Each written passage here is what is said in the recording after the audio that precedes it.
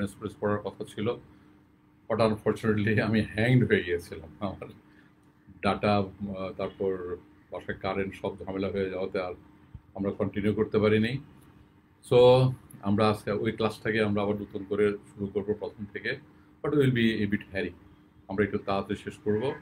অ্যাট্রোপিক rhinitis and রাইনোসপোরিস দুটোই কিন্তু তোমাদের জন্য very important. This two topics are very important for your general knowledge, for your exam, for everything, even for your some admission test, you need these two things. So let's start.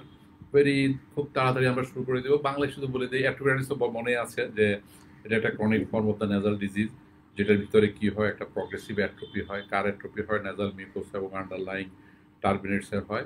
এবং এরপরে কি হয়, যেহেতু atrophy হয়, জায়গাটা বড় হয়ে যায়, রুমি হয়ে যায়, এবং নাকের ভিতরে ক্রাস ফর্মেশন হয়। ক্রাসগুলোর কালারটা কি হয়, ইয়েলো গ্রিন ক্রাস থেকে ব্ল্যাক হতে পারে, এবং থিক সিক্রেশন হয়, এবং foul smelling. So just definition, you will add these 4-5 points. At that day I told you, today again. Now if I want to tell you the definition, we can say it in this way. Atropic rhinitis is a chronic form of nasal disease. Nasal disease, chronic form of nasal disease. কি ধরনের? Is not acute, is a chronic form of nasal disease. Characterized by, এক নম্বর চারটা point গুলো হয়ে গেল। কি কি? এক নম্বর, progressive atrophy of the nasal mucosa and underlying turbinates. Number 2, formation of the yellowish green thick crust which may be black. Number 3, thick secretions. Number 4, foul smell. এখন আসো, এটা কত ধরনের হয়? আচ্ছা, এই কথা আগে আমরা শুনি, এটা কোথায় আছে? এইটা it is much less common in advanced countries. আমাদের মতো ডেভেলপিং আর আন্ডার ডেভেলপড যারা তাদের মধ্যে এটা খুব বেশি। It is extremely rare in Europe, America, এসব জায়গাতে খুবই কম, নাই, ভেরি নাই। বেশি পাওয়া কোথায়? বাংলাদেশ, চায়না, ইন্ডিয়া, পাকিস্তান, এগুলোতে তুমি খুব, চায়নাতেও পাবা। সবচেয়ে ইন্টারেস্টিং হলো আমাদের মতো দেশে, বাংলাদেশে ধরো আউট পেশেন্ট যে ডিপার্টমেন্টে আসে তার মধ্যে 0.5 to 1% তুমি পাবে। 0.5% একদম। তাহলে এটা নট, তুমি এটাকে অল্প বলতে পারো না, অনেক, এটা অনেক। So it is the prevalence. এইটা অ্যাট্রোপিক রাইনাইটিসটা দুই টাইপের, 2 টাইপস। একটা হচ্ছে প্রাইমারি, এবং প্রাইমারিটা কিন্তু কোনো কারণ জানা নাই, তবে কিছু ফ্যাক্টর এটাকে বলা হয় এটার জন্য দায়ী। Will tell it later. Some factors R responsible for the অ্যাট্রোপিক rhinitis and assumption. There's assumptive some factors. We'll discuss it later. And the second one is the secondary. কেউ যদি জিজ্ঞেস করে অ্যাট্রোপিক রাইনাইটিস কত ধরনের? 2 ধরনের। একটা হচ্ছে প্রাইমারি, আর হচ্ছে secondary. Secondary always for secondary cause. সেকেন্ডারিটা কি? সেকেন্ডারির মধ্যে নাম্বার 1টা হচ্ছে ট্রমা, এবং এই ট্রমার মধ্যে যেটা আসে সেটা নাম্বার 1 ট্রমা হচ্ছে আয়াট্রোজেনিক। আমরা সার্জন বিকাম সার্জন। সার্জন এমনভাবে সার্জারি করলো যে টার্জারি ভিতরে, টার্জানের মধ্যে সব উপড়ায় সব ফেলে দিল, পেশেন্টের পর থেকে আসতে থাকলো তার নাক দিয়ে বন্ধ, ক্রাস্ট পড়ে, সিক্রেশন পড়ে। And in my life I have seen A lot of patients like this, that এখন তো কোনো সমস্যা নাই, এখানে আমরা আর তোমার স্টুডেন্টরা বলতে অসুবিধা নেই, আমরাই তো, এবং আমাদের বহু সার্জন বিকাম সার্জন, এবং তারা একটা দুমড়ায়া মুচড়ায়া, নাকে হয়তো অনেকে বলে যে নাক বাঁকা আছে, নাকে সোজা করতে হবে, পাথর যায় না, ঢুকে না। সো তারা ওইটুকু বুঝে উঠতে পারে, they have know the assumptions of what to cut, what not to cut. So they cut everything like a Tarzan, দুমড়ায় মুচড়ায় সব নিয়ে আসে, তারপরে এই পেশেন্টগুলো ভোগে। যাক, এটা একটা হচ্ছে after surgery, it's number 1। Number 2 হচ্ছে রেডিওথেরাপি। এই দুটো হচ্ছে খুব, রেডিওথেরাপি, এই দুটো খুব কমন, কমন। আর যদি নাকের ভিতরে ক্রনিক ইনফেকশন থাকে, কি ইনফেকশনগুলো? ক্রনিক ইনফেকশন কি থাকে? Syphilis, sarcoidosis, tuberculosis, leprosy, Midland গ্রানোমা, এগুলো। সো আমার প্রাইমারি এবং যেটা গেল, সেকেন্ডারি গেল। এখন আসো প্রাইমারি যে বললাম, এর কজগুলা কি? কজের ভিতরে আমাদের কজের ভিতরে প্রথমত আমি বলেছি যে কজ ইজ আননোন, কিছু জিনিস চিন্তা করা হয়। তার মধ্যে আমরা 1 নম্বর যেটা বলা হয় যে এন্ডোক্রাইন ডিসফাংশন। এন্ডোক্রাইন ডিসফাংশনের মধ্যে কি? স্ট্রোজেন ইমব্যালেন্স, এবং স্ট্রোজেন ইমব্যালেন্স, এবং এইটাই বলা হয়, দেখো বলা হয় যে এটা মেয়েদের বেশি হয় এবং এটা occurs last class I told you occurs female more 3:1 around ছেলে মেয়েদের 3টা হলে ছেলেদের একজন এবং আর্লি পিউবার্টাল স্টেজে এবং ইন্টারেস্টিং হচ্ছে এটাকে যে এন্ডোক্রাইন বলা হয় এই জন্য মেনোপোজাল স্টেজের কোনো মহিলাকে কিন্তু বা বৃদ্ধ মহিলাদের বা বয়স্ক মহিলাদের কিন্তু সাধারণত আমরা এরকম পেশেন্ট পাই না, বরং আমরা এটা পাই যে আর্লি এজে তার এটা ছিল, তার বয়স বাড়ার সাথে সাথে এটা সে ভালো হয়ে গেছে। With the increase of the age he becomes well okay. I got a lot of patients like this, যে তারা আমি অনেকদিন ইয়ে করেছি, তারপর সে এক সময় আসলো, স্যার আমার এখন প্রবলেম না, আপনার ট্রিটমেন্টে ভালো হয়ে গেছে। আসলে এটা ট্রিটমেন্টে ভালো হয় না, ট্রিটমেন্টে কন্ট্রোল থাকে আর ভালো হচ্ছে যেটা হয়েছে আমি তাকে ফার্দার যদি কোশ্চেন করা হয় যে আপনি কেমন ওগুলো ইউজ করতেছেন, যে না, তাহলে বুঝতে হবে সে ভালো হয়ে গেছে। এখন বুঝতে হবে তার পিউবার্টাল স্টেজটা she is no প্রিমেনোপোজাল or menopausal stage. Okay, so number 1, this is the endocrine dysfunction. Number 2, it has some autoimmune কিছু চিন্তা করা হয়, autoimmune process। এবং এই autoimmune process কি হয়, autoimmune processের ভিতরে it causes distractions of the nasal, neurovascular and glandular elements। autoimmune জন্য নাকের ভিতরে যে glandular elements আছে, তারপর যে তোমার nasal bone, neurovascular bundles তারা injured হয়। So number 2 is autoimmune। Number 3 hereditary, হচ্ছে হেরিডিটারি। নাম্বার 4 যেটা হচ্ছে সেটা হচ্ছে নিউট্রিশন। পুর নিউট্রিশনের ভিতরে স্পেশালি পুর নিউট্রিশনের ভিতরে iron deficiency, vitamin A, vitamin D deficiency, এগুলোকে একটু ধরা হয়, এগুলো খুবই ভাবে ধরা হয়। আর ধরা হয় কি আর হলো ব্যাকটেরিয়া। ব্যাকটেরিয়াটা একটা বিরাট ব্যাপার। ব্যাকটেরিয়ার মধ্যে কারা দেয়, সবচেয়ে যেটা বেশি করে বলা হয় সেটা হচ্ছে যেটা বলা হয় ক্ল্যাপসিলা অজাইনা, কমন বলা হয় ক্ল্যাপসিলা অজাইনা। আর কি কি ব্যাকটেরিয়া থাকে, কক্কোব্যাসিলাস ফেটিডাস, তারপর আসে ব্যাসিলাস মিউকোসাস, ডিপথেরয়েড ভ্যাসিলি। তুমি দুইটা নাম চেষ্টা করবো মনে রাখতে, ডিপথেরয়েড ভ্যাসিলি আর ক্যাপসিলা অজাইনা। এই কটা মনে রাখতে পারলে হয়ে গেল। তাহলে এটোলজির ভিতরে আমার প্রাইমারির ভিতরে এইগুলো, আর সেকেন্ডারির ভিতরে তো বললামই, একদম সেকেন্ডারির ভিতরে trauma is the main cause. এখন কি প্যাথোলজি হয়, এই যে আমার এটা ঘটে, অ্যাট্রোপিক রাইনাইটিস কিন্তু পরীক্ষার আগে পরীক্ষা আসে, রিটেনের পরীক্ষা আসে। সো প্যাথোলজিটা কি? প্যাথোলজি হচ্ছে নেজাল মিউকাস মেমব্রেন এর নিউক্লিয়ার মধ্যে একটা চেঞ্জ হয়ে কি হয়, ওরা অ্যাট্রোপাইড হয়, starts two atrophy of the nasal mucosa. তাতে কি হয়, ট্রান্সফরমেশন হয়, নেজাল মিউকোসাটা ট্রান্সফর্ম হয়, কোন দিকে হয়, stratified squamous. So the nasal mucosa starts to atrophy and changes to stratified squamous epithelium। এর সাথে কি হয়, হাইপারকেরাটোসিস হয়, ক্রাস ফর্মেশন। সো নাম্বার 1 প্যাথোলজি কি, change of the nasal mucosa. Okay, change হলো, কি চেঞ্জ হলো, এটার ভিতরে অ্যাট্রোপি স্টার্ট করলো। অ্যাট্রোপি স্টার্ট করার সাথে সাথে তার পরিমার্জন কি হবে, সে স্ট্রাটিফাইড কোলোমোনার এপিথেলিয়ামের দিকে ট্রান্সফর্ম চেঞ্জ হবে। এর সাথে কি হবে, হাইপারকেরাটোসিস হবে, ক্রাস ফর্মেশন। ব্যাস নাম্বার 1। নাম্বার 2 যেটা হবে, টিউনিকা প্রক্রিয়া যেটা আছে ভ্যাসেলের, এই টিউনিকা প্রক্রিয়াটার মধ্যে ফাইব্রোসিস হবে। এরপরে কি হবে, যে গ্ল্যান্ডগুলো আসে, আমার যে গ্ল্যান্ডগুলো যে আসে, সাবমিউকাস সিরাস অ্যান্ড সাবমিউকাস গ্ল্যান্ডগুলো, তারা অ্যাট্রোপাইড হয়ে যাবে। আর তোমার আর্টারিগুলো, যে এন্ড আর্টারিজ, তারপর পেরিআর্টারাইটিস, এদের ভিতরে যে টার্মিনাল আর্টারিগুলো যে আছে, আর টার্মিনাল যে আর্টারিওলস, তার মধ্যে এন্ড আর্টারাইটিস অর পেরিআর্টারাইটিস, এই দুটো জিনিস develop, and arteritis and পেরিআর্টারাইটিস develop করবে, পেরিআর্টারাইটিস।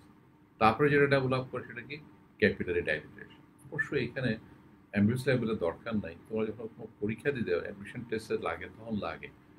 আসলে প্যাথোলজি অ্যাট্রোপিক রাইনাইটিসের মধ্যে আবার টাইপ 1 টাইপ 2 প্যাথোলজিক্যালি ভাগ করা হয়, যেগুলোর ভিতরে এন্ড আর্টারাইটিস পেরিআর্টারাইটিস এগুলো হয়, সেটাকে বলা হয় টাইপ 1। আর ক্যাপিলারি ডাইলেটেশন যেটা হয় সেটা টাইপ 2। MBBS লেভেল এটা মনে রাখার দরকার নেই, আর মনে রাখতে পারলে bonus, Yule get the bonus. So এইটা কিন্তু একটা পজিশন ছিল, জন্য মনে রাখতে হবে যে অ্যাট্রোপিক রাইনাইটিসের প্যাথোলজিতে টাইপ 1 টাইপ 2 থাকে। টাইপ 1-এ কি হয়? এন্ডার্টাইটিস হয়, অ্যান্ড পেরিয়ার্ট্রাইটিস হয়। আর টাইপ যেটা হচ্ছে টাইপ 1, আর টাইপ 2-তে কি হয়? Capillary dilatation. বাস এইটুকু হলেই আমার চলবে, এর বেশি আর কিছু লাগবে না। আর সাথে কি লাগবে? আর হবে এর সাথে আর প্যাথোলজি কি হবে? আন্ডারলাইং বোন অ্যাবজর্পশন হবে, বোন অ্যাবজর্পশন হয়ে যাবে। আর লাস্ট ক্লাসে বলেছি, আজকে বলি যে আমার যে ইনসিডেন্সটার মধ্যে ফিমেল বেশি, 3:1 ফিমেল, হ্যাঁ, দ্য ফিমেল, অ্যান্ড স্টার্টিংটা কোথায়? Shortly after puberty. এখন কি হয়? এখন ক্লিনিক্যাল ফিচারটা কি? ক্লিনিক্যাল ফিচারটা সিমটমের ভিতরে নাম্বার 1 nasal obstruction,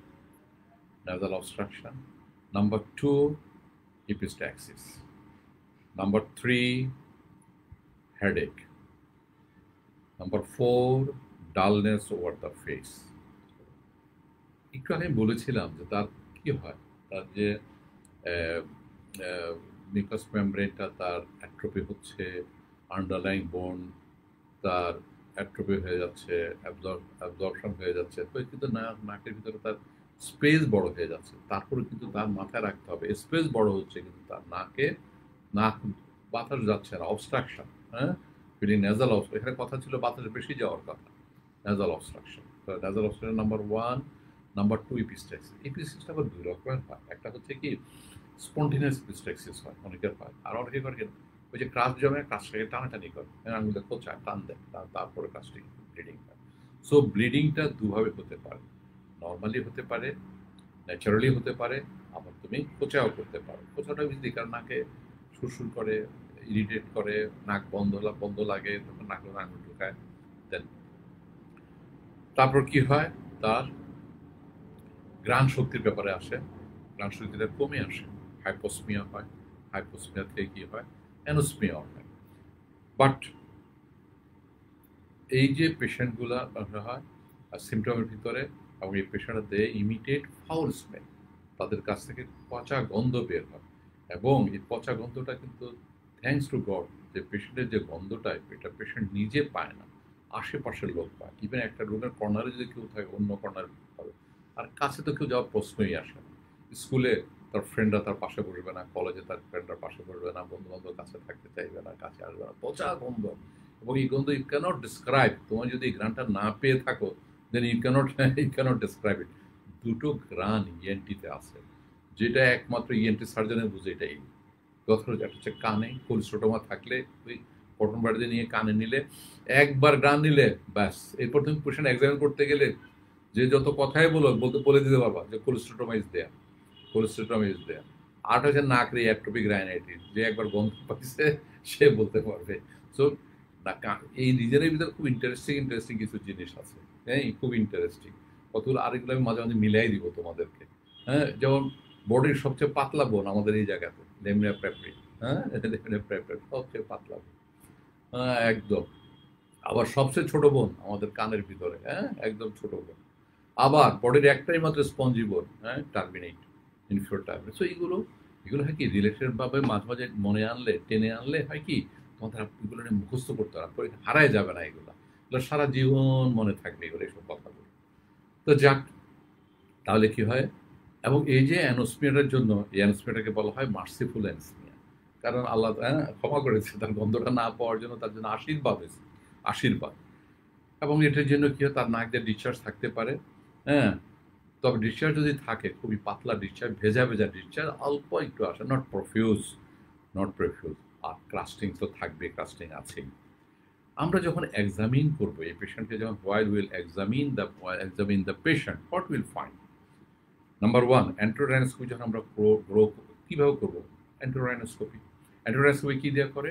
থুডিকাম নাসাল স্কোপি। মনে পড়ে? ওই বহু আগে বলেছি, তাই না? হ্যাঁ, কি থুডিকাম, ইয়েস। আর কি লাগতে পারে আরো ভিতরে যদি দেখতে হয়, কিলিয়ন্স।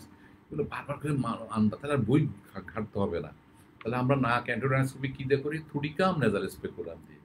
আচ্ছা, যদি বেশি ভিতরে দেখতে হয়, কিলিয়ান্স নেজাল স্পেকুলাম দিয়ে। কিলিয়ান্সের আবার কি কি কাজ আছে? কিলিয়ান্স ইনসিশন আছে কোথায়? সাবমিকুলার রিসেকশন করার জন্য কিলিয়ান্স ইনসিশন। ইএনটিতে আরেকটা ইনসিশন আছে, ফ্রেয়ার্স ইনসিশন। কোথায়? সেপ্টোপ্লাস্টি করার সময়। আবার ফ্রেয়ার্স ইনস্ট্রুমেন্ট ইএনটিতে ইউজ হয়। ঠিক আছে, কখন ইউজ হয়? ফ্রেয়ার্স ফ্ল্যাব ওঠানোর জন্য।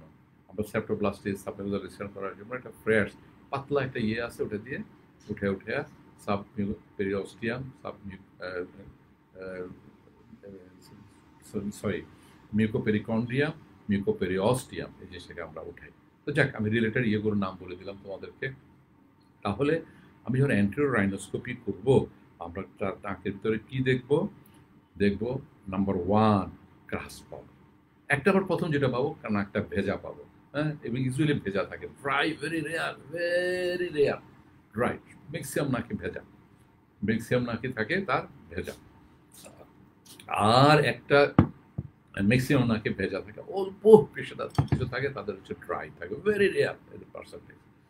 সো এই যে ভেজা থাকে, এটা আমরা first will see the waiting of the weighted nasal cavity or discharge, scanty discharge in the nasal cavity, number 1. Number 2 পাবো, will see the crust. And এই ক্রাস্টের কালারটা কি হবে?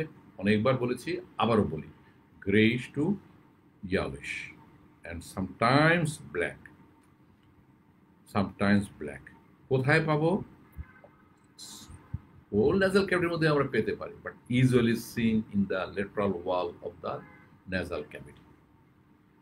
আমরা যে ক্রাস্টটা পাবো, ক্রাস্টটা পুরো nasal cavity পেতে পারি, বাট ইউজুয়ালি আর্লি স্টেজে একদম ভেরি মানে ডায়াগনস্টিক যে শুরু হয়েছে, ঘটনা শুরু হয়েছে, will see it in the lateral wall of the nasal cavity। Number 1 entrance করতে পাবো। আচ্ছা, তারপরে আর কি পাবো? আর ওদের স্মেল তো বের হবে, আর এটা তো সিম্পটমের স্মেল বলেছি, বাজে স্মেল হবে। নাম্বার 2 পাবো অ্যান্ট্রোডাইনোস্কোপিতে, অন রিমুভিং দ্য ক্রাস। সাইনে কি পাবো? On removing the ক্রাস or there will be bleeding, there will be ইপিস্ট্যাক্সিস।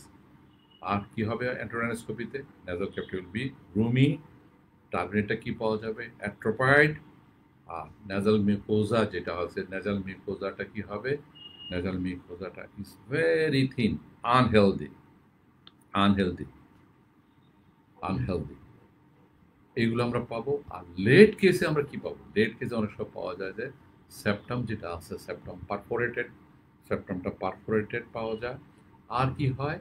এই যে তার বনি স্ট্রাকচারগুলো অ্যাবজর্ব হয়ে যাওয়ার জন্য, nasal mucosaটা থিন হয়ে যাওয়ার জন্য, ভিতরে যে টার্বিনেটগুলো প্লাস কার্টিলেজগুলো অ্যাবজর্ব হয়ে যাওয়ার কমে যাওয়ার জন্য কি হয়? নাকটা একটু বসে যায়, স্যাডেল নোজ। সো আমরা যখন পেশেন্টকে লেট স্টেজে সেপ্টাল পারফোরেশনও পেতে পারি এবং saddle nose may be present. এই পেশেন্টগুলোকে আমরা কি করব? ইনভেস্টিগেশন কি করব? ইনভেস্টিগেশন যেটা করব আমরা, 1 নম্বরে যেটা করব, culture and sensitivity of the nasal swab। এটা হলো নাম্বার 1, এটা করতে হবে। নাম্বার 1 এটা করতেই হবে। নাম্বার 2 আমরা একটা এক্স-রে প্যারানাসাল সাইনাসিস করব। এবং এই যে এক্স-রে প্যারানাসাল সাইনাসিস আমরা করব, এটাতে আমরা কি পাবো? আর এটা শো করবে কি? Osteoporosis of the nasal turbinate। পিএনএসএক্সতে আমরা কি পাবো? Osteoporosis of the nasal turbinates। আর কি দেখবো? দেখবো যে বিরাট nasal cavity, Rumi nasal cavity, X-ray paranasal সাইনাসিস করব। তাহলে নাম্বার 1 আমরা ওখান থেকে ব্লাড নিব, স্মেয়ার নিব, ওটাকে কালচার সেন্সিটিভিটি করব।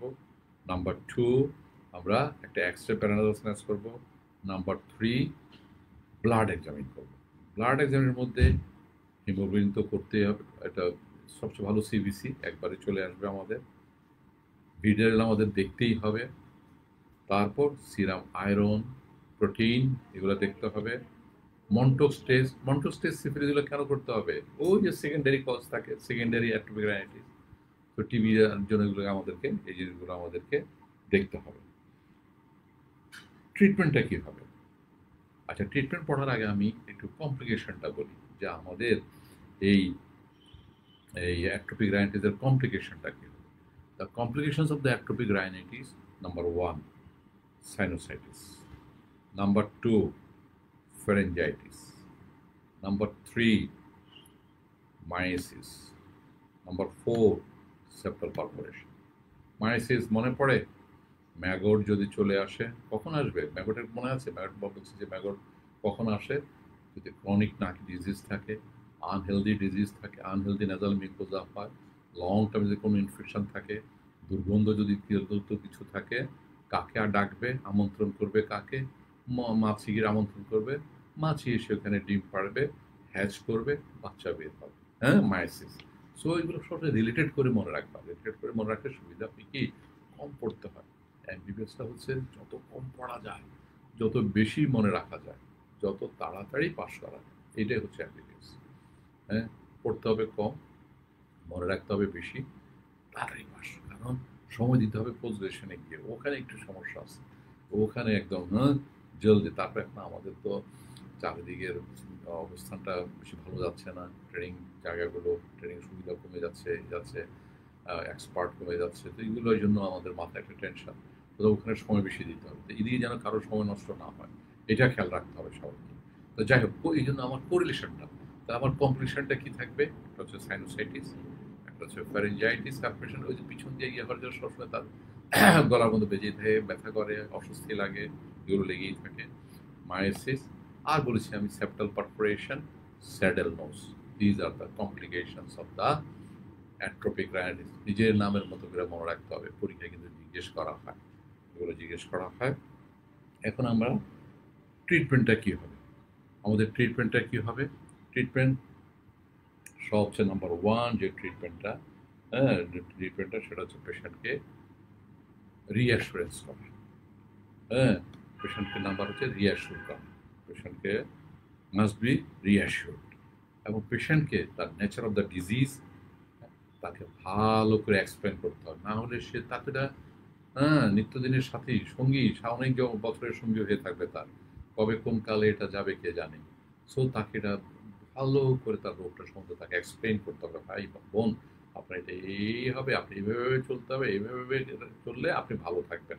হ্যাঁ, আপনার রোগটা একদম ভালো না হোক, কন্ট্রোল থাকবে, আর কন্ট্রোল থাকাটাই ভালো হওয়া। আবার যখন আপনার কমে যাবে, কন্ট্রোল হবে, তখন আপনাকে যা যা চিকিৎসা দেওয়া হচ্ছে সেগুলো বন্ধ করবেন না। আপনি একজন ডাক্তারের কাছে আসবেন, ডাক্তার দেখে বলবেন আপনার এটা বন্ধ করতে হবে কি হবে না, কখন বন্ধ হবে, এইগুলো ভালো করে তাকে এক্সপ্লেইন করতে হবে। You have to explain the patient this things. তারপর আসো যে তলে, আর এরপরেই there is no specific treatment for অ্যাট্রোপিক rhinitis. সবচেয়ে দুঃখজনক কথা, দুঃখজনক কথা হচ্ছে কোনো অ্যাট্রোপিক রাইনাইটিসের জন্য কোনো স্পেসিফিক ট্রিটমেন্ট নেই। হ্যাঁ, কিন্তু সুখবর আছে, এরও সুখবর একটু আছে কি, the disease can be kept control, ডিজিজটাকে control করা যায় by surgical and medical methods.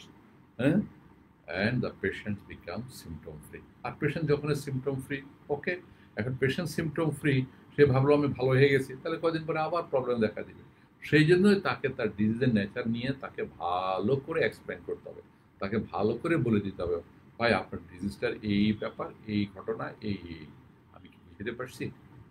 আচ্ছা, সো আমাদের কথা, there is no specific treatment for the atrophic rhinitis, but the disease can be kept under control by medical and surgical methods, and the patients made symptom free.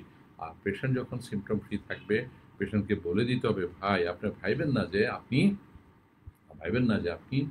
ভালো হয়ে গেছেন। হ্যাঁ, আপনি আপনার ওষুধ বন্ধ করতে হলে আপনাকে ডাক্তার সাহেবের সাথে কথা বলে তারপর বন্ধ করতে হবে। আচ্ছা, তাহলে এরপর যে এখন আমরা যে পেশেন্টকে যে সিমটম ফ্রি রাখবো, তার জন্য কীভাবে? By medical method and the surgical method. Medical মেথডের মধ্যে কি আছে? রেগুলার নেজাল ক্লিনিং, নাকটাকে ডেইলি পরিষ্কার রাখতে হবে। কী দিয়ে পরিষ্কার করতে হবে? হ্যাঁ, নানান পরিষ্কার করতে হবে। একটা হচ্ছে নেজাল ক্লিনিং বাই ডুসিং, এটাকে ডাউচিং বলে। ডুস দেওয়া, DOUCH আছে, ডাউচিং, কেউ কেউ বলে ডাউচিং, হ্যাঁ ডাউচিং, কেউ বলে ডোচিং। আচ্ছা, ডাউচিংটাই ভালো উচ্চারণ, ডাউচিং করা নাজালটাকে। এই ডাউচিংটা কী দিয়ে করতে হয়?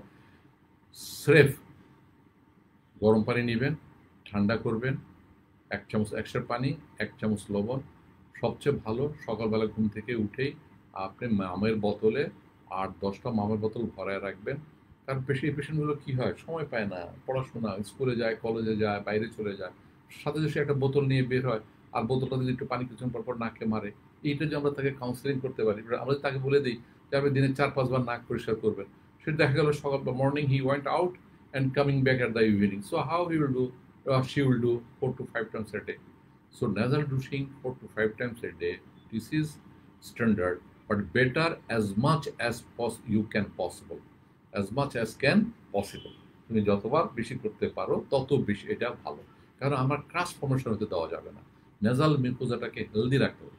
You should not allow to formation of the crust, number one. Number two, we want to make the nasal mucosa healthy, and nasal mucosa healthy. Patient যে ফিল করে নেজাল, সে যে নেজাল অবস্ট্রাকশন ফিল করে, তোমার যদি ক্রাস্টিংটা formation না হয়, patient will not feel nasal obstruction. So the best way to advise the patient, nasal douchingটা করবে কি দিয়ে, সিম্পল। আমি কম্পোজিশন ভালো কি দিয়ে করলে ভালো হবে সেটা বলে দিব, কিন্তু এইটা আমাদের অনেক দিনের ব্যাপার, তো পেশেন্ট আর ওই পেশেন্টটা মানতে পারে না। যারা মানতে পারে অ্যাকুরেটলি সেটা আমি বলবো, কিন্তু কমনলি যেটা you tell the all the patient, আপনি সকালবেলা উঠে 5-6 কেজি পানি গরম করে ফেলবেন, গরম করে 5-6 কেজি পানিতে 5-6 চামচ লবণ দিয়ে দিবেন, লবণ দিয়ে এটাকে আপনি বোতলের ভিতর ভরে রাখবেন, যেদিকে যাবেন 2টা বোতল বেয়ে করে নিয়ে হাতে নিয়ে বের হবেন, সময় পাইলে একটু নাকি একটু মেরে দিবেন, ব্যাস। এইভাবে করলে এইটার উপরে আর বড় ওষুধ আর কিছুই না। Is the best medicine for the patient to control her symptoms and sign. আচ্ছা, সো এখন এই নেজাল ড্রেসিংটা যে আমরা করবো, এটা বেস্ট হচ্ছে বাই অ্যালকালিন সলিউশন। এখন অ্যালকালিন সলিউশন আমি যেটা বলি সেটা হচ্ছে কমন, আমার সব পেশেন্টকে আমি এটাই বলি। আর একটু দেখি যদি যেটা ভালো স্ট্যান্ডার্ড পেশেন্ট, ঢাকা শহরের পেশেন্ট আছে, তখন তাকে আমি লিখে দিই কি প্রিপারেশনটা, এবং এই প্রিপারেশনটা কোথায় তৈরি করবে, বার্মেন্ট কোথায় তৈরি করে নিয়ে আসবে সেটা বলে দিই। আচ্ছা, সেটা কি, অ্যালকালিন সলিউশন কীভাবে তৈরি করবে, একটা ওয়ার্ম ওয়াটার নিবে, ওয়ার্ম ওয়াটারের ভিতরে সে কী করবে, সোডা বাইবোরেট, সোডা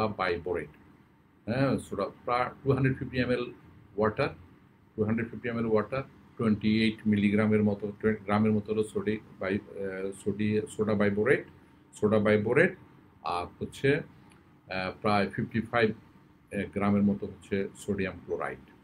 এই কম্পোজিশন 55 গ্রামের মতো সোডিয়াম ক্লোরাইড, 55 গ্রাম সোডা ক্লোরাইড, আর সোডা বাইবোরেট 28 গ্রাম প্লাস 250 ml ওয়াটার। এই তিনটা সলিউশনটা মিলে যে অ্যালকালি সলিউশন, এটা হচ্ছে বেস্ট। আর যদি পেশেন্ট সোডা বাইবোরেট না পায়, সোডা বাইবোরেট এদিকে পায় না, ওই গ্লিসিনকে পারমানেন্ট করতে গিয়ে নিতে হয় তাদেরকে, আর গ্রামে গঞ্জেতে পাওয়া যায় না। The best way the patient to advise only the sodium chloride. নাইমামার সাথে কানা মামা ভালো, এটা করতে হবে। এবং হোয়াট ইট ডাস, এই অ্যালকালাইন সলিউশন দিয়ে নাকে ডুস দিলে কি হয়, এই যে it helps to remove the crust, number one. তারপরে যে ম্যাগজ থাকে, ম্যাগজগুলো বের হয়ে যায়।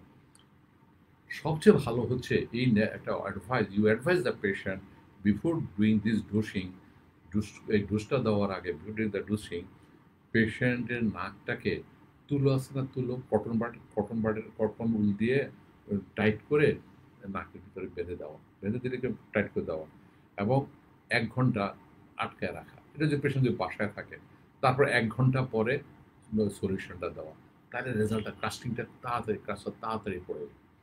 এটা একটা ভালো যে before doing the nasal brushing, patient should keep the nasal cavity closed by wool plug, cotton ul plug, এটা দিয়ে নাকটা আটকে দিয়ে তারপর সে করবে।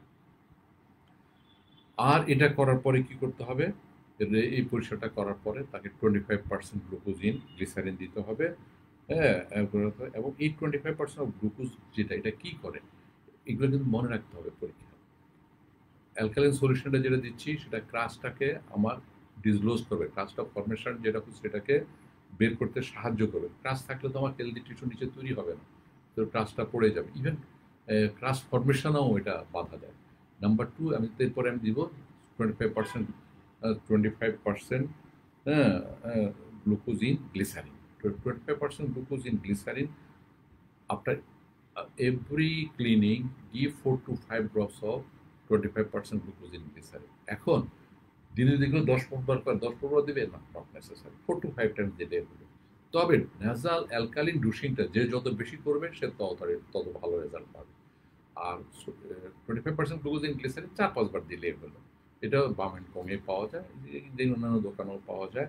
এবং এটার বেনিফিটটা কি? এটার বেনিফিটটা হচ্ছে ইট inhibits the growth of proteolytic organisms. হ্যাঁ, অর্গানিজমগুলোকে এর ভিতরে গ্রো করতে ইনহিবিট করে। তা এই দুইটা হচ্ছে একদম ইম্পর্টেন্ট জিনিস। তারপর দিতে হবে কি, তারপর পেশেন্টের ক্লিনিং করার পরে আমার দিয়ে ইনহিবিট করতে হবে অ্যান্ড কিপ দ্য, এবং এই যে সোডিয়াম গ্লুকোজের জন্য নাকের যে মিউকাস মেমব্রেন এটাকে সে ময়েস্ট রাখে, হ্যাঁ, হেলদি হওয়ার জন্য তাকে একটা এনভায়রনমেন্ট তৈরি করে। এরপর যেটা করতে হবে local application of antibiotic drops, হ্যাঁ, এবং এই লোকাল অ্যান্টিবায়োটিক ড্রপস কি হেল্প করবে? Local antibiotic solutions, it will prevent secondary infection. এরপরে আমরা কি করতে পারি? কেউ কেউ বলে যে পটাশিয়াম আয়োডাইড মুখে খেতে বলা হয়। পটাশিয়াম আয়োডাইড কেন দেওয়া হয়? To increase the nasal secretion, potassium iodide. তারপর নাকের ভিতরে কি করে? প্লাসেন্টাল এক্সট্রাক্ট, কিছু এক্সট্রাক্ট, এটা আচ্ছা, এটা আমরা ইয়েতে নিয়ে যাই, সার্জিক্যালে নিয়ে যাই। আচ্ছা, সার্জিক্যাল ট্রিটমেন্ট, তাহলে মেডিকেল ট্রিটমেন্টের মধ্যে এটুকুই থাকুক।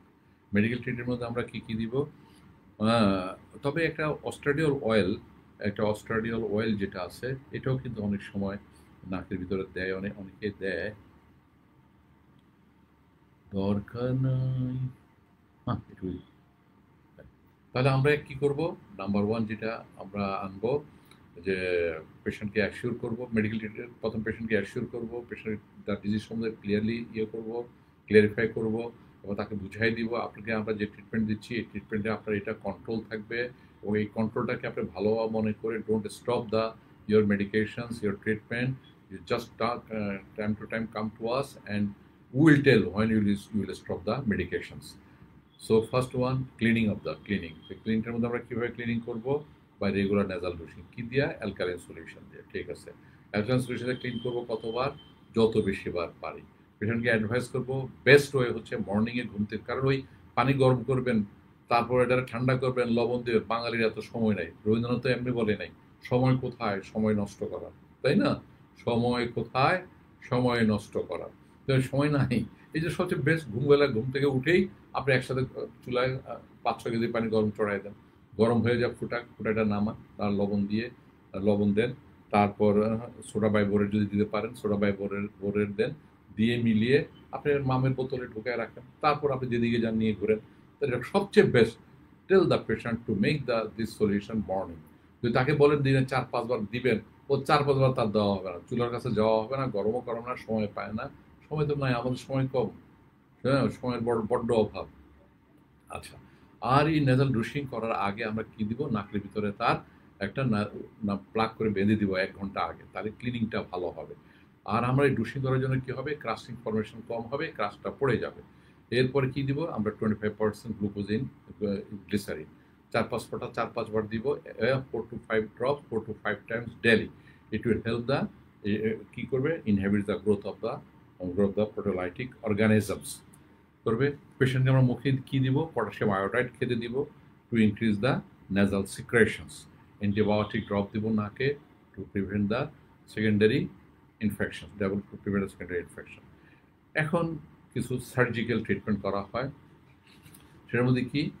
এখন সার্জিক্যাল ট্রিটমেন্ট মধ্যে হচ্ছে নাক তো তার ক্যাভিটি বড় হয়ে আছে, হ্যাঁ, টার্গেটটা হচ্ছে ওটাকে ছোট করা, ন্যারিং অফ দ্য ওয়াইডিং নেজাল ক্যাভিটি। আমাদের এইমটা কি? এইমটা হচ্ছে 3টা, ওয়াইড বড় ক্যাভিটি হচ্ছে তাকে ছোট করা, আর যে ক্রাস ফর্মেশন হচ্ছে তার শুকায় যাচ্ছে এটা কমানো, কমানোর কি কমানো? ডিমিনাইজিং the drawing and ক্রাস formation, ডিমিনাইজিং the drawing and ক্রাস formation, হ্যাঁ। আর থার্ডটা কি এইমটা? To raise the mucosa and allow regeneration, মিউকোজাটাকে raise দেওয়া, অ্যালাউ রিজেনারেশন। এইটার জন্য যে অপারেশন করা হয়, এক নম্বর ইয়াংস অপারেশন খুব আগে প্রচলিত ছিল, আমরা যখন ট্রেনিং করতাম তখন হরদম। আর এখন এটা খুব একটা করা হয় না। আসলে ব্যাপারও আছে, এখন মানুষ অনেক সচেতন। আগে এই পেশেন্টটা যত, এই ধরনের পেশেন্ট আমরা যত বেশি পেতাম, এখন এই পেশেন্টগুলো কমে গেছে। তারপরে স্টিল উই আর গেটিং।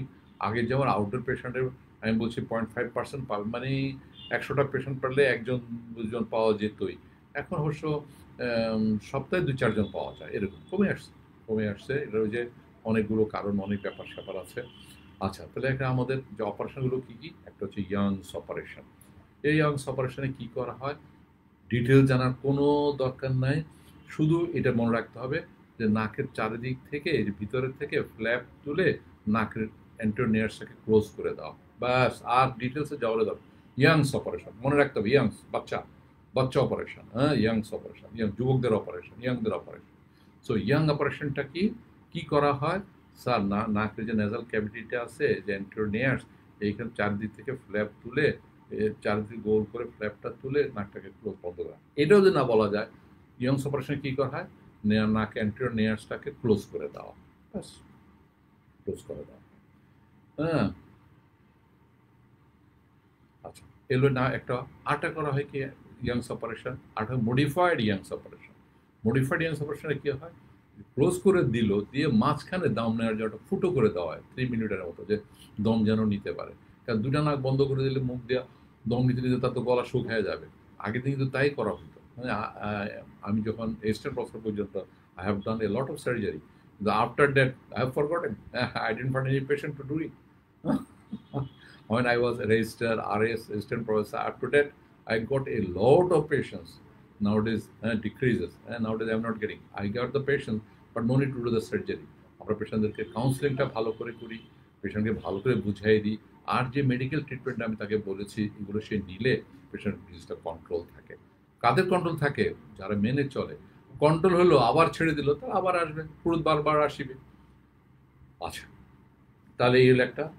আর একটা কাজ করা হয় কি, এই যে নাকটা ক্যাভিটি বড় ইয়াংস অপারেশন বন্ধ কর, আর কেউ একটা ভালো ব্যবস্থা করে, কিছু কার্টিলেজ বা বোনস বা সিনথেটিক ম্যাটেরিয়ালস লাইক ট্যাফলন, এটা নিয়ে লেটারাল ওয়াল, নাকের যে লেটারাল ওয়ালটা আছে মিউকোজাটাকে উঠায়, তারপর সেপ্টামের কি মিউকোপেরিওডাম পেরিওস্টাম, এটাকে উঠানো হবে প্রেয়ার দিয়ে, উঠে এর ভিতরে কার্টিলেজ বোনস ট্যাফলন ঢুকায় দেওয়া হয়।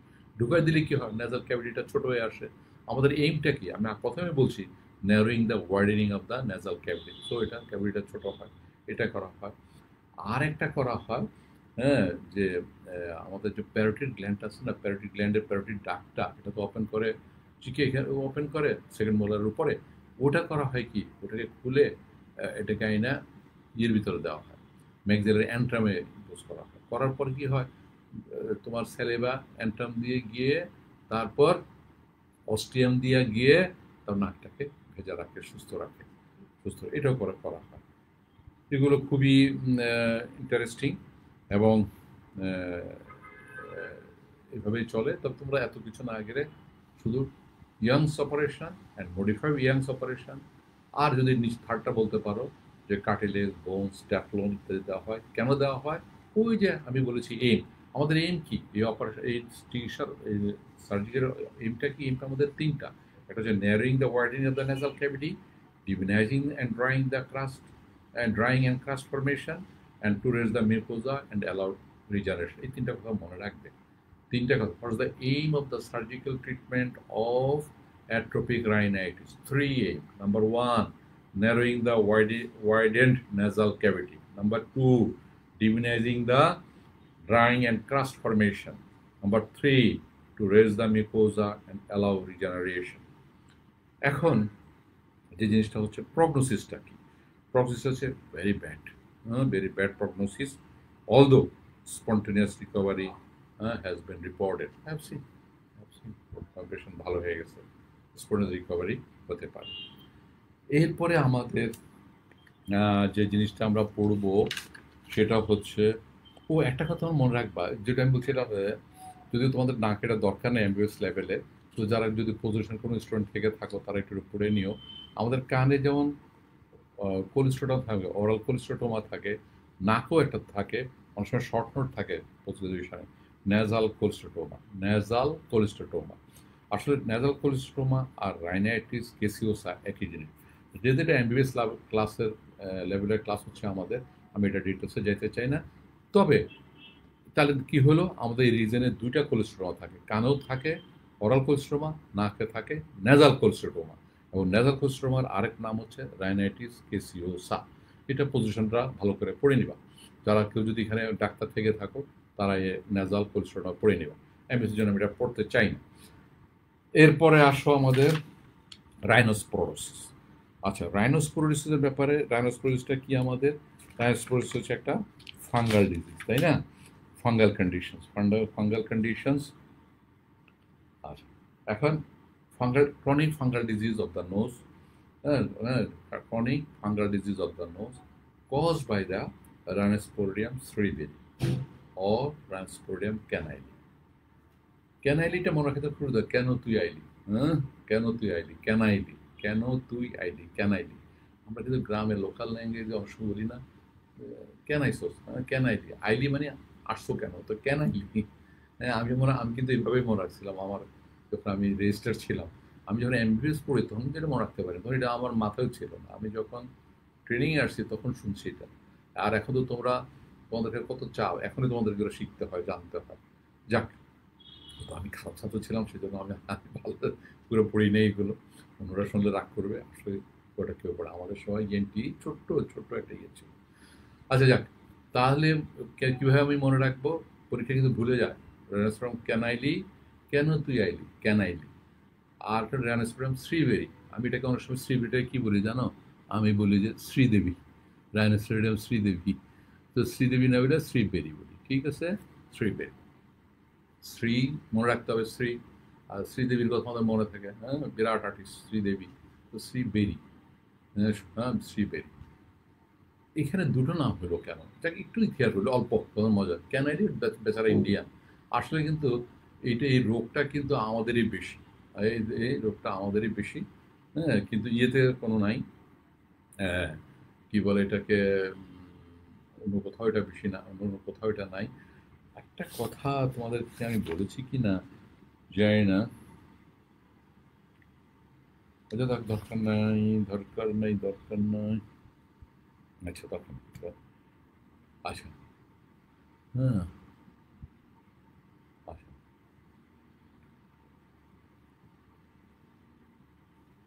আচ্ছা। তো এখন যেটা হচ্ছে, যা বলছিলাম, ক্যানাইলা শ্রীবেরি। ক্যানাইল বেচারা ছিল ইন্ডিয়া, এবং ইন্ডিয়া, পাকিস্তান, বাংলাদেশ, আফগানিস্তান, শ্রীলঙ্কা, এসব জায়গাতে কিন্তু রাইনোসরাস শ্রীবেরিটা বেশি, রাইনোস্পোরি ফাঙ্গাল ডিজিজটা বেশি। এবং এখান থেকেই কিন্তু উনি প্রথম আবিষ্কার করেন। আর শ্রীবেরি বেচারা ছিল আর্জেন্টিয়ান, সে কিন্তু অনেক পরে, তার পেপার আসছে প্রায় 3 বছর পরে। কিন্তু যেহেতু সে ব্রিটিশরা তো সবসময় সুবিধা বেশি পায়, হ্যাঁ, সেই জন্য তার নামটা সব বড় বড় বইতে তার নাম উঠে গেছে। আর ক্যানাডি পরে অনেক জোর করে পরে ঢুকলো আর কি। But the organism first identified by mister ক্যানাইলি, এই জন্য ক্যানাইলি, এই জন্য দুজন নাম। তারপর স্যামার্ডনেসে এখন দুটা নামই চলতেছে। তারপরও শ্রীবেরি আগায় গেছে, যদিও ক্যানাইলিটা আগায় দরকার। ক্যানাইলি ফার্স্ট এটা আবিষ্কার করছেন। সো তোমার দুজনের নামই বলে রাখতে পারো, একটা বললেও হবে, হ্যাঁ, একটা বললেও হবে। ক্যানাইলি আমাদের ইন্ডিয়ান, আর শ্রীবেরি হচ্ছে আর্জেন্টিয়ান। যাই হোক, সো রাইনোস্পোরিসটা কি? Is a chronic fungal disease of the nose caused by Rhinosporidium শ্রীবেরি or canaille. সারা ওয়ার্ল্ডে একমাত্র Australia is the only continent, হ্যাঁ, যেখানে এই ডিজিজটা রিপোর্ট হয় না। আর মোটামুটি সব জায়গায় একটা দুটা কেস সব পৃথিবীতে আছে, অস্ট্রেলিয়াতে শুধু পাওয়া যায় না। আর খুব বেশি পাওয়া যায় কোথায়? হ্যাঁ, ইন্ডিয়া, শ্রীলঙ্কা, এগুলাতে। হ্যাঁ, এবং ইন্ডিয়া, শ্রীলঙ্কাতে এখনও টোটাল যে পেশেন্ট সারা ওয়ার্ল্ডে যা পেশেন্ট, তার 85 to 90% পেশেন্ট হচ্ছে ইন্ডিয়া, শ্রীলঙ্কা, বাংলাদেশ। আমাদের বাংলাদেশে এখন আবার কমে আসছে, অনেক কমে আসছে। তার মধ্যে ইন্ডিয়াতে হচ্ছে হাইয়েস্ট ইনসিডেন্স। আর এরপরে হচ্ছে তোমার শ্রীলঙ্কা। এবং এটার মোড অফ ট্রান্সমিশনটা কি? Exact mode of transmission is not known, but বলা হয় যে গরু যেখানে গোসল করানো হয়, গোসল করাতে গেলে কি হয়, গরু কিন্তু ওখানে গরুর কাউডাক ছেড়ে দেয়, অথবা কাউডাক অংশ পুকুরে ফেলা হয়, অংশ অংশ অথবা গরুর যেটা আছে, যেখানে গরুর গোয়াল, সেখানের সাথে পুকুরের একটা যোগাযোগ থাকে। গরু যখন যেটা তার যেটা পড়ে, কাউডাকটা পড়ে, সেটা আবার সে যখন তার ইউরিনটা পড়ে, ওটা পড়ে গিয়ে পুকুরে গিয়ে পড়ে, বা বৃষ্টি, বা গরু মাঠে পুকুরের পাড়ে ছিল, সেখানে সে কাউডাক হলো, সেখান থেকে বৃষ্টি হওয়ার পরে কাউডাকটা পানিতে পড়লো। আসলে অরিজিনাল ভাইরাসটা আসে, হ্যাঁ, ভাইরাস যেটা সেটা কাউডাকের থেকেই বলা হয়, হ্যাঁ, কাউডাকের থেকে হয়। এখন এই কাউডাকটা যদি কাউডাক মিশ্রিত কোনো পানিতে যদি কেউ গোসল করে, সুইম করে একটা, অথবা কাউডাকটা শুকায় যাওয়া বলে, শুকায় যাওয়ার এই ছত্রাকটা অনেকদিন বেঁচে থাকতে পারে, তারপর বাতাসে ঘুরে বেড়ায়, সেখান থেকে কেউ ইনহেল করলো। তাহলে দুটোভাবে হইতে পারে, একটা হচ্ছে আমি যদি কাউডাক মিশ্রিত পানিতে সুইম করি, অথবা কাউডাকের থেকে এটা বাতাসে ছড়ানোর পরে সেই বাতাসে যদি আমি শ্বাসটা, তাহলে mode of action exactly not known, but probably বলা হয় যে it is acquired by number one, কিভাবে, by swimming in water contaminated by কাউডাক, number one. How it is acquired? By swimming in water contaminated by cow dung. By swimming in water contaminated by cow dung. ঠিক আছে? Number two, inhaling the dust of dried dung. Inhaling the dust of dried dung. এখন কোথায় রাইনোস্পোরিডিয়াসিস কিন্তু পরীক্ষা লাগে, short note আসে। Sites of লেশনটা কোথায়? Nose and নাজোফেরিংস R common the involve, হ্যাঁ, বাট এমন জায়গা নাই যেখানে যা হতে পারে না। আমরা এমনও পেশেন্ট পাইছি, চিকে পাইছি, হ্যাঁ, চিকে। যাই হোক, মোস্ট প্রবল site is the nose and নাজোফেরিংস। আদার জায়গাগুলো হচ্ছে ল্যাক্রিমাল অ্যাপারেটাস, মিডল ইয়ার, অরোফেরিংস, প্যালেট, ম্যাক্সিলারি অ্যান্ট্রাম, ইভেন জেনেটিলিয়াতেও পাওয়া যেতে পারে, এই নামগুলো বলতে পারলে খুবই ভালো। Common site nose and নাজোফেরিংস। তারপরে সাইটগুলো কোথায় কোথায় পাওয়া যেতে পারে? অরোফেরিংসে পাওয়া যেতে পারে, প্যালেটে পাওয়া যেতে পারে, ম্যাক্সিলারি অ্যান্ট্রামে পাওয়া যেতে পারে, ইভেন জেনেটিলিয়াতেও পাওয়া যেতে পারে। আর নাকের ভিতরে যে জায়গায় পাওয়া যায়, nasal septum is the commonest. Lateral of the নোজও, এরপরে lateral wall of the nose, হ্যাঁ, তারপর নোজ। আর লেশনটা কী ধরনের হয়? এই লেশনগুলো হয়, একটা ব্লিডিং পলিপাস হয়, is the commonest lesson. Bleeding পলিপের মতো জিনিস হয় এবং এটা ব্লিড করে, ইউজুয়ালি পেডাঙ্কেলেটেড থাকে, হ্যাঁ, এবং coming through the anterior nares or through the posterior nares in the nasopharynx or oropharynx. It is febrile, red, polypoidal mass. সবচেয়ে হলো এটার মধ্যে সাদা সাদা dot, started with sporangia showing as white dots, এবং সাদা সাদা স্পোরেঞ্জিয়া দ্বারা স্টার্টেড থাকে। তাহলে আমার এই লেশনটার ডিসক্রিপশনটা আমরা কী দিব? How to describe A রাইনোস্পোরোসিস? First, it looks like a bleeding polypus. Then it is pedunculated, usually coming to the anterior nares anteriorly or to the posterior nares to the oropharynx. আমরা অনেক পেশেন্টকে পাই হা করলে পিছনে চলে আসে। মজার কথা হলো it is ফেবাইল, red, polypoidal mass, started with white dots, that is sporangia এটা দেওয়া থাকে।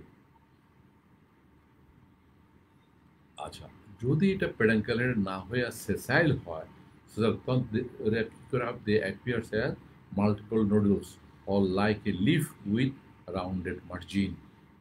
যদি পেডাঙ্কেলেটেড না হয়, অনেক সময় পেডাঙ্কেলেটেড না হইয়া ওরা সেসাইলও হইতে পারে, হ্যাঁ, সেসাইল যখন হবে, they will appear as multiple nodules or like a leaf with rounded margin. So লেশনটা two টাইপের হতে পারে, number one পেডাঙ্কেলেটেড, number two সেসাইল। When পেডাঙ্কেলেটেড it will come out inside, or পিছনে ঝুলে থাকবে।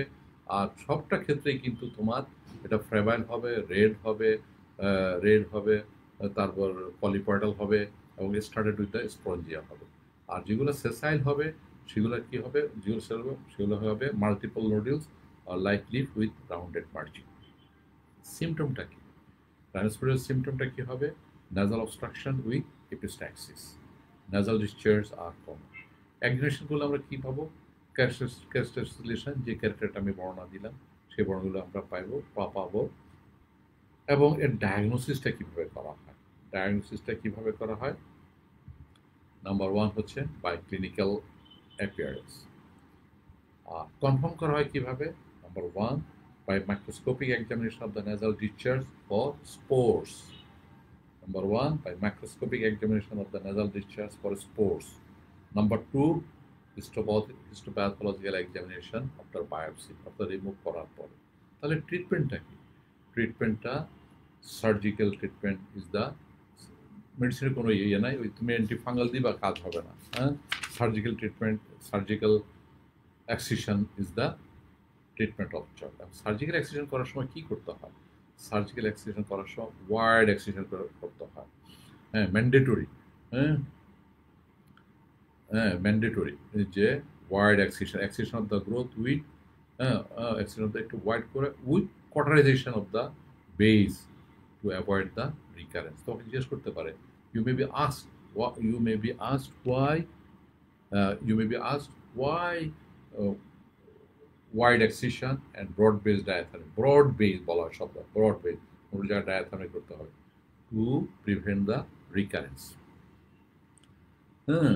Recurrence is common if inadequate excision. এক নম্বর হচ্ছে inadequate excision।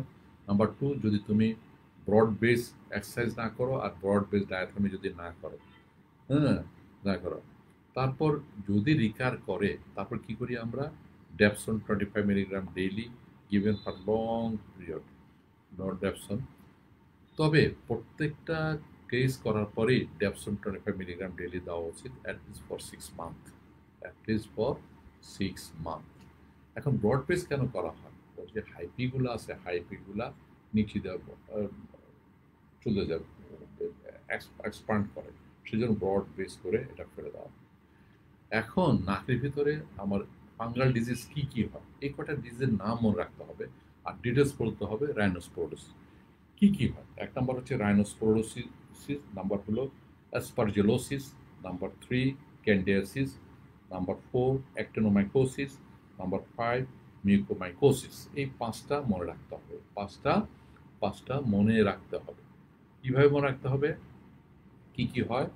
রাইনোস্পোরিডিওসিস, aspergillosis, candidiasis, অ্যাক্টিনোমাইকোসিস, মিউকোমাইকোসিস, এইগুলো হচ্ছে আমার fungal disease of the nose. আমাকে রাইনোস্পোরিডিওসিস আমি কষ্টটা বললাম, অ্যাসপারজিলোসিসটা যেটা হয় সেটা হয় অ্যাসপারজিলাস ফিউমিগেটাস দিয়ে অথবা নাইজার দিয়ে হয়। অ্যাসপারজিলাস ফিউমিগেটাস এবং নাইজারটা মনে রাখতে হবে, এই জন্য আমার কানে যে অটোমাইকোসিস হয় সেখানেও কিন্তু এরা দায়ী। তাহলে এটা কানেও আছে, নাকেও আছে। আচ্ছা, হ্যাঁ। আর নাকে কাদের হয়?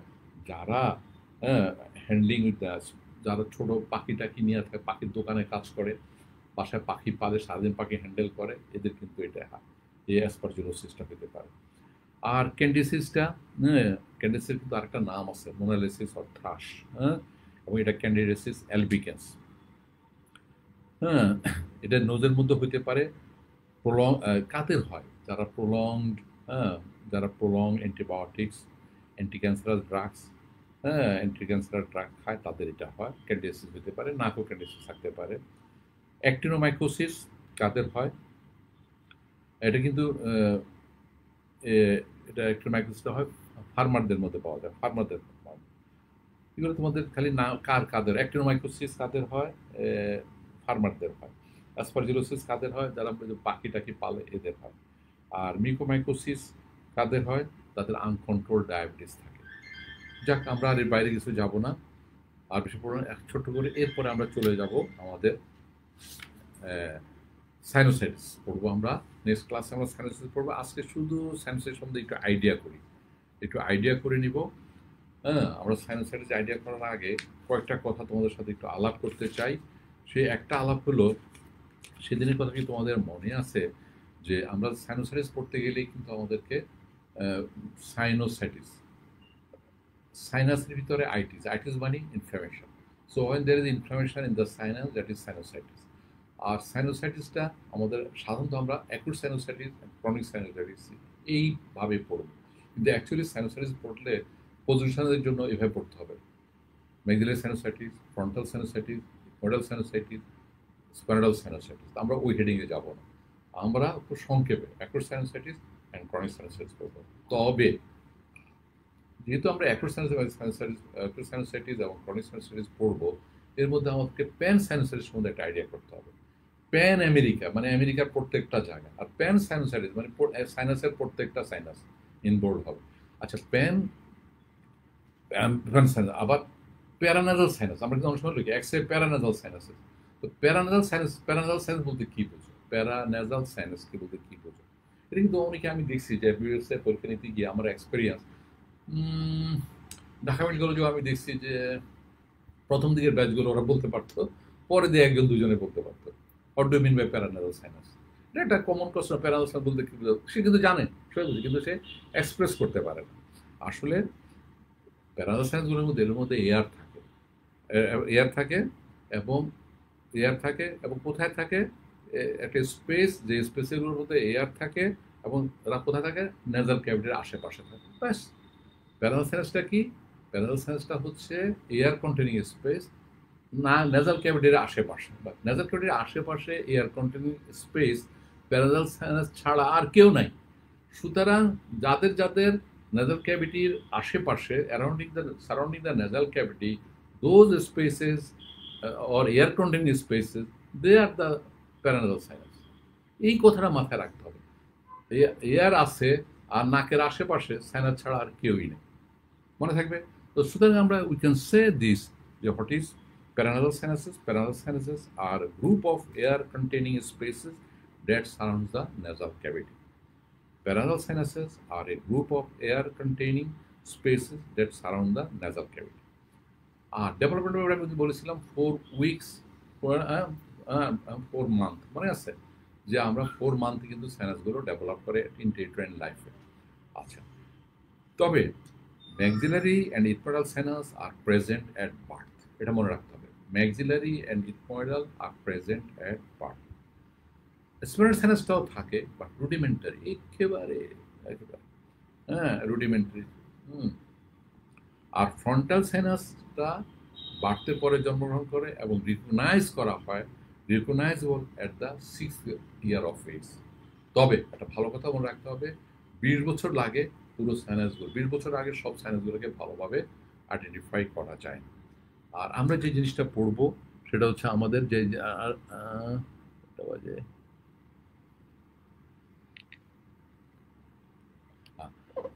জিনিসটা পড়বো নেক্সট ক্লাসে সাইনোসাইটিস, হ্যাঁ, নেক্সট ফ্রাইডে সাইনোসাইটিস পড়বো।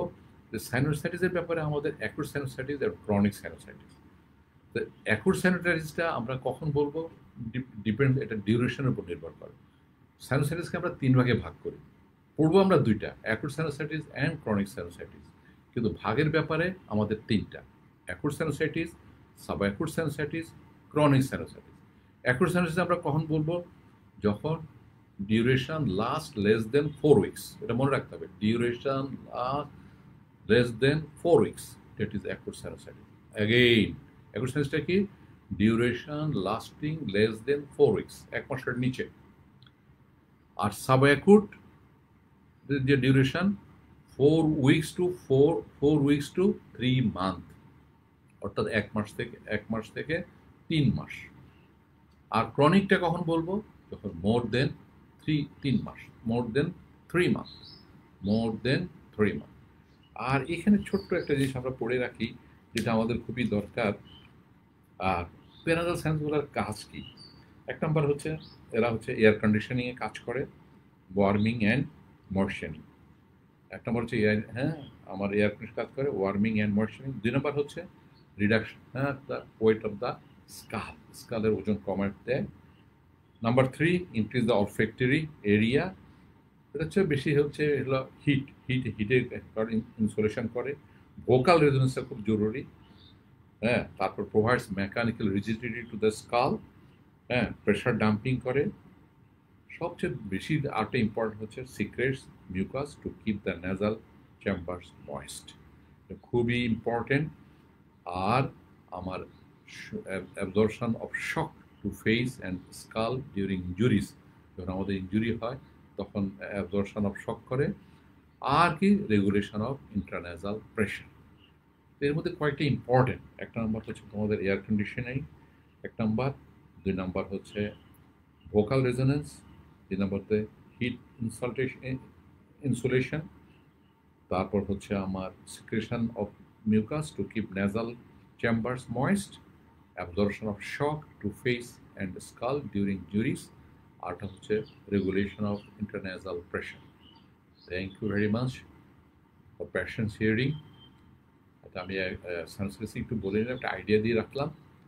I will tell this again next class, next Friday at 10. We'll see, we'll meet each other for our next discussion, next class, that will be the sinusitis. আমি তোমাদেরকে এরপরে চেষ্টা করি শুক্রবার, তারপর রবিবার আমি নোটসটা 3-4টা ক্লাসে শেষ করে দিতে চাই। তারপর যদি তোমরা চাও, I will go for another chapter. It's not chapter, another section, thought or year like this. আর তোমরা না চাইলে মজেই আমার তোমাদের সাথে শেষ। Thank you very much.